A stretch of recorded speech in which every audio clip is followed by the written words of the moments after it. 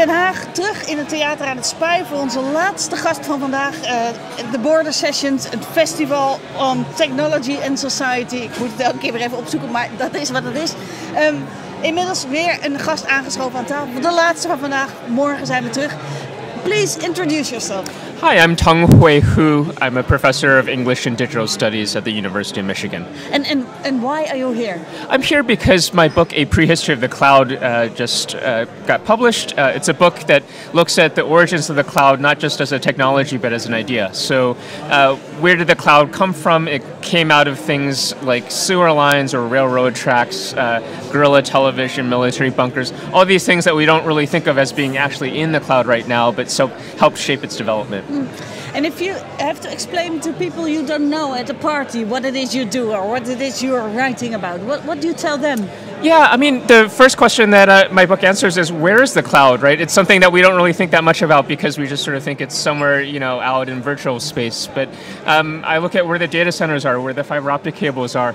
One example is that in the US at least, the fiber optic cables are laid over railroad track from the 19th century. So a big phone company like Sprint, which is probably the equivalent of KPN, is actually an acronym. It stands for Southern Pacific Railroad Internal Network. All these ways in which 21st century technologies are layered on top of a 19th century technology, the way that these things that we think of as completely new and modern, we think of the cloud as coming in maybe 5 years ago, but actually the ideas behind it have been developing for hundreds of years. Yeah, so why is it interesting to know about the history of the cloud?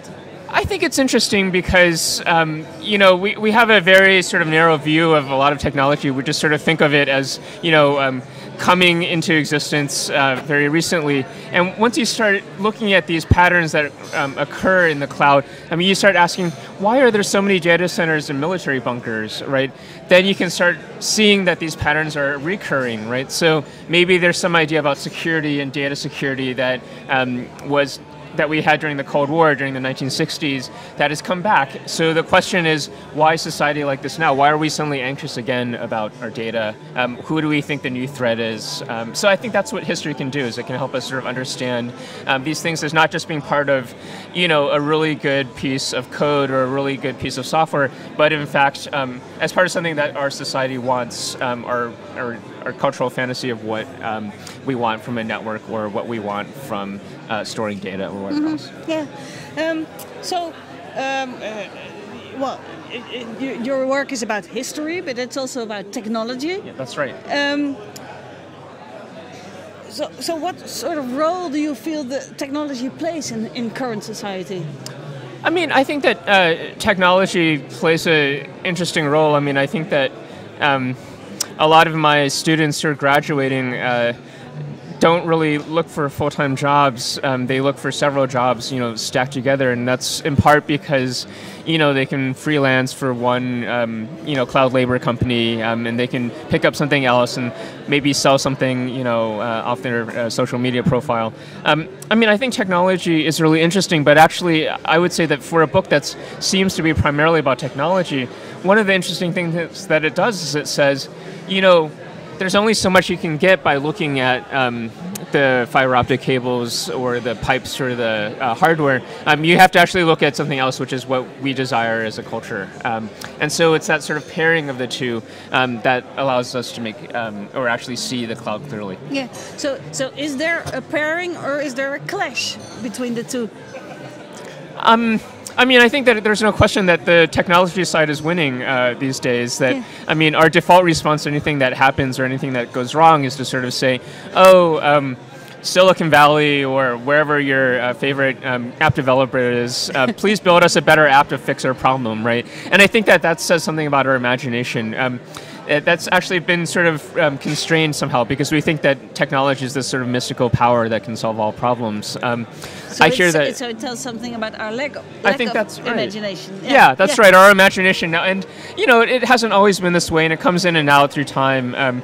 But I think that when I again look at students graduating, their goal now is not to work. Normally, it's to make $1 million. Creating an app or doing a startup or going out to Stanford.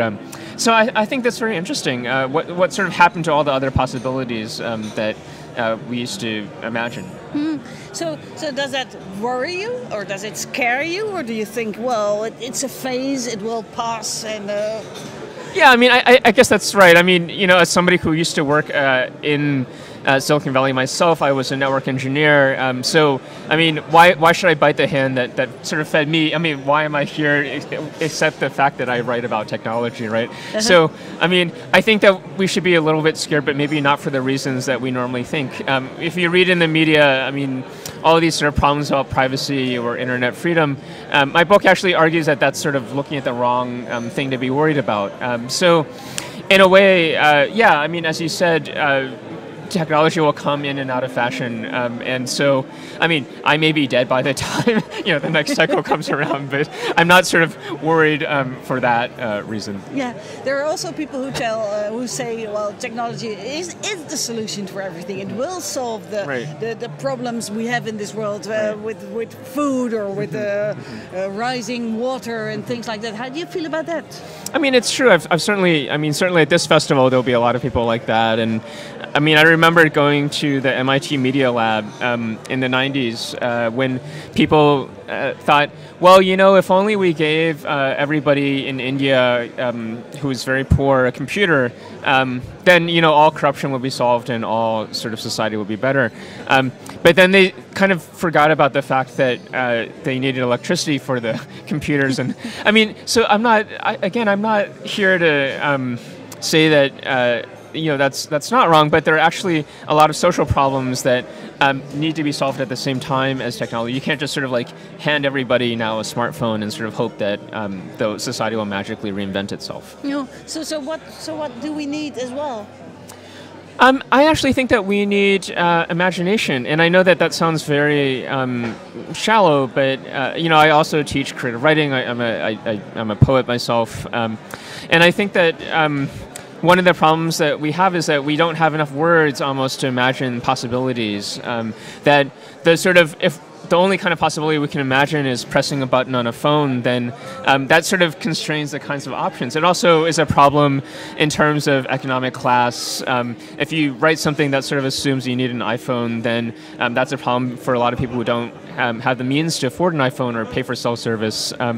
What happens, though, is that those become a set of defaults, right? So just as you log into a new website and it sort of fills out parts of the form for you, so it says, oh, by default, you're 25 to 34, and, your interests are this and that. I mean, what that does is it sort of assumes that everybody should be, of that same age group or that kind of demographic, and that doesn't imagine other possibilities of people who don't fit into that norm. So my joke about which is everybody's joke, is that, I lived in San Francisco for about 10 years, and right now all the new companies that are coming out there are essentially companies that help 21-year-old boys take care of their life, pretending to be their mom, essentially. So you have an app to pick up your laundry, you have an app to deliver your food, you have an app to go shopping for you. It's everything they need. Yeah, but then you sort of wonder, well, what about the world that isn't a 20-year-old boy, right? Who can do it? Just because we're told. Exactly. Or you have other needs, right? I mean, so the famous. There's a company that tried to reinvent or disrupt public transportation by having its own very expensive buses. You could press a button and a bus would sort of tell you when the bus would show up and then take you to work. Now, there's a perfectly functioning bus system already there. And what they did to make this happen is they took out the wheelchair ramps for people who are using wheelchairs so that they could fit more juice bars inside of their buses. Well, I mean, clearly that's an example of someone who never sort of imagined that someone who needed a wheelchair would possibly need to get around, right? But it just wasn't part of their imagination. That's why I sort of say that if we could broaden our imagination of who's using it and what we're using it for, I think that would be good. And I think that's something, this is why we need something, we need difference, right? We need a different kind of imagination for technology. I could say the same thing about race. There was a web tracking camera made by HP a few years ago that couldn't tell if you were black. The idea was that it would track your face, right, and it would sort of follow your face around. As you moved, you would do a webcast, and then the camera would move as well. But no one had ever tested it on someone who was black, and so if you were black and you bought this camera, you'd move around and nothing would happen, and it was as if you were invisible. It was just because they had sort of never imagined, like, I don't know, everyone's white, so therefore, we did our testing and stuff. It wasn't like a conscious act of racism, but it was just this, this sense that, everybody who is a user is, someone who looks like someone in our testing lab. And that's an example of why we need to urgently expand it. Yeah. So where does this expenditure needs to come from? Because you say we need more imagination. I can say the same, but yeah. Where do we find it? Who puts it in society? Who encourages people to look in different directions? Well, I think that's the role of the humanities and the arts, right? So, in one sense, everybody is trying to quantify data and try to use that in the classroom. So, I can see that even English departments such as mine are trying to figure out, well, we don't really need to read the books. We just need to write an algorithm that counts the words and sort of says, this is the most important word. I think that's a terrible idea because there are certain things that you do with reading, right? You sort of spend time with something, and that has to complement. And sometimes the words, you can count words, but sometimes they mean something really different when you read the sentence. Yeah. I mean, a poem is sort of by definition a weird use of words. So if you write algorithms that sort of count the most likely use of words, then poems always sort of fall out. And this is where we get things like, Shakespeare or any of the other Milton or any of the other great poets out there. So I think the truth is that the job of the humanities has kind of always been to bridge, to sort of help make sense of what's happening. And I think that, people are worried about jobs and they aren't majoring in the humanities because they're like, that doesn't get me any money. But even things like media marketing, media strategy, literature is one form of media, film is another form of media. And if you want to understand media, you have to understand the entire media environment, right? So that's... and then people who are in the arts actually help make media, right? Graphic designers or painters or sculptors or musicians. And maybe they end up making a lot of money. I was thinking the other day about how, the opening sequence of all these Hollywood films are actually these very avant-garde filmmakers. So the opening sequence for, I think, Vertigo, a Alfred Hitchcock film, is actually this very avant-garde guy who's really interested in spirals. So I'm not saying that they are incompatible. I'm just saying that, that's actually the riskiest thing to do right now is not to major in business, but actually to think about something that doesn't have a sort of obvious outcome in 1 to 4 years, but maybe has a really huge impact 5 to 10 years down the line. Are you optimistic about the future? No, I'm a grouchy person. I was grouchy since I was born. I think I have the inner body of an 80-year-old man that has a stick and beats people. So, but I think that there's a role for grouchy people as well. Yeah. And I think that it's almost like there's so much of the economy you have to be a professional optimist for a living. This is where a lot of people make their money, sort of saying wonderful things about the future. So I think you need 1 or 2 people like me to balance that out. Oké, well, thank you very much. Thank you. Oké, dat was het voor vandaag. De laatste gast. Hij verlaat nu de tafel. Morgen zijn we terug. 11 uur.